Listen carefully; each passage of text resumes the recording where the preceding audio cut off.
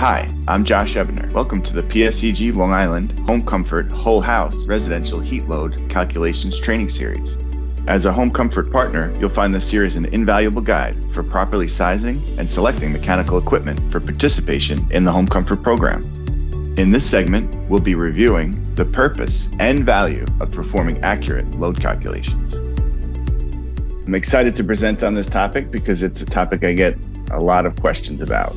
Manual J load calculations is really the first step in designing any HVAC installation, and it's probably the most important for the life of the system and the quality of comfort of the occupants. So you'll see here on my slide, you have my contact information if you need to get a hold of me.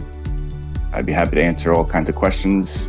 General energy use for a home, heating and cooling, if you add water heating in there, adds up to about 60%.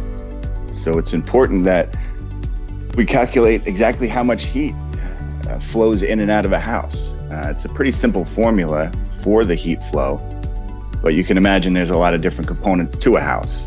So the Manual J load calculation is really going to take all those inputs, runs it through a calculator, and tells us on our design days what BTU we need to heat and cool that house. Improper sizing is very detrimental to energy consumption, especially during times of peak demand. It leads to, on the cooling side, lack of dehumidification, short run times. On the heat pump heating side, you're again going to be short cycling. Occupant comfort really gets lowered. There is a paper version of ACCA's Manual J load calculation. It's just a guidebook, because there is a lot of inputs and there's a lot to know in the software. If you guys wanted to pick up this Manual J load calculation design book, you can see it. It's on Amazon. I have a little photo of a plan there, and the plans when you're out in the field don't need to be as exact as this drawing here. You can get rough sketches. You want to get rough room sizes. The windows are important.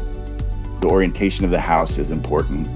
You want to make sure you're checking the window jambs and the door jambs to determine if it's 2x4, 2x6, or 2x8 construction.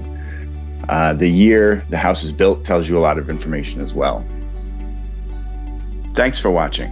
To see this whole series and to access additional helpful program content, be sure to visit us often at PSEGLINY.com.